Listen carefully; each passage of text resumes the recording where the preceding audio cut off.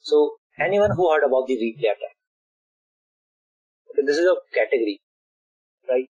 So simply what is happening in this one, your sessions. Okay, you guys are familiar with the session. What will be a session? Okay, let's just talk about, we will be talking about the replay attack, your session hijacking, which will be using this replay attack. Session hijacking. We'll be using this replay attack for the session hijacking, right? And then, we'll be talking about the cross-site request forgeries and all those kind of different attacks. So first thing, you need to understand that how this web scenario it is working.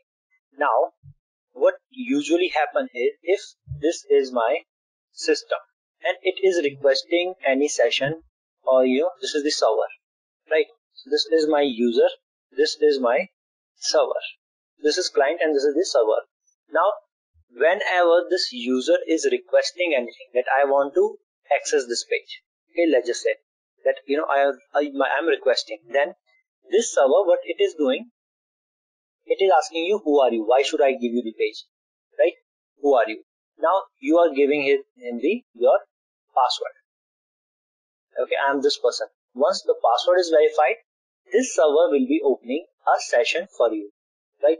And this session is going to have different token, right? It could be having your cookies, which is storing your data, like your URL, your username, password, all those kind of things, right?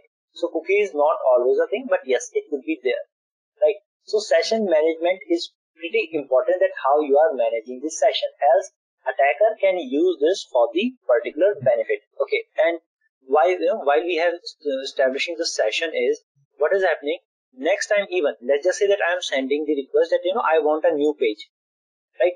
So usually for the security purpose, what we have done, for the server point of view, each request that is coming is a new request. So when you are wanting a new page, it will again asking you that who are you, right? And it is not a convenient way, right? Every time if I have to enter my password, that is not a convenient way. So what we have done, we are having a particular session open, which is going to contain your other details like session IDs, cookies, containing your data. So next time, whenever I am sending a new request, I will be sending those session tokens, okay, the cookies to the server, and it will be verifying, okay, this is the person, and it will be sending me back that particular requested page. So this is happening when we are talking about the managing the session, right? So this is how this whole thing it actually works. Now attacker, so what is happening in the replay attack is, attacker, what he is doing, he is just trying to few things he can do. Look, if you are just having the session ID, let's just say, and you are using some pathetic or a particular algorithm which is very easy to crack, and it is generating very guessable number like S101, and I'm just simply entering the session like guessing this thing that next could be your session 102 or session 103, 105, right? Very easy to guess one. So I can have someone's session ID, right, in picture, and I can use that particular session ID to open a particular session with my system. Like if there is the attacker, this is your attacker, for example. So what he done, he used the same session ID, or guess the session ID or tokens, right?